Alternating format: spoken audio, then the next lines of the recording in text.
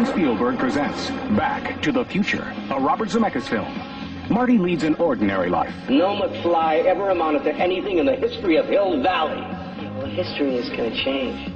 And 1985 is not his year. But Dr. Brown is about to change all that. Are you telling me that you built a time machine? What about the DeLorean? He's sending Marty 30 years back in time.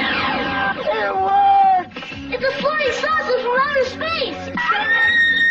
Now, he's trapped in the past, It's got to be a dream. about to meet Chocolate. his future father. He's a peeping Tom. Wow! And he's making an impression on his mother. He's an absolute dream. And he can sleep in my room.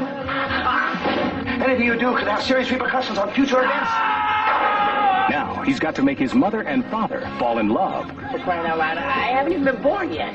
And only Dr. Brown can help him get back to the future. Are you telling me that this sucker is nuclear? Precisely. Michael J. Fox, Whoa, this is heavy. Christopher Lloyd, There's that word again, heavy. Why are things so heavy in the future? Is there a problem with the Earth's gravitational pull? Back to the Future.